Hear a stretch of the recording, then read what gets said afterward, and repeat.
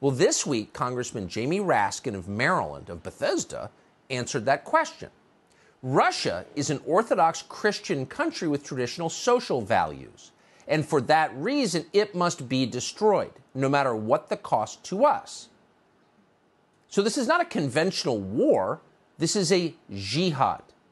Jamie Raskin said that out loud, but many in Washington agree with him.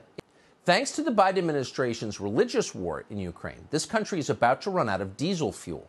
So what's going to happen then? Well, everything will stop. That means trucks and trains and barges all unable to move. Farm equipment will shut down. There will be no deliveries because there will be no trucks. There will be no diesel generators.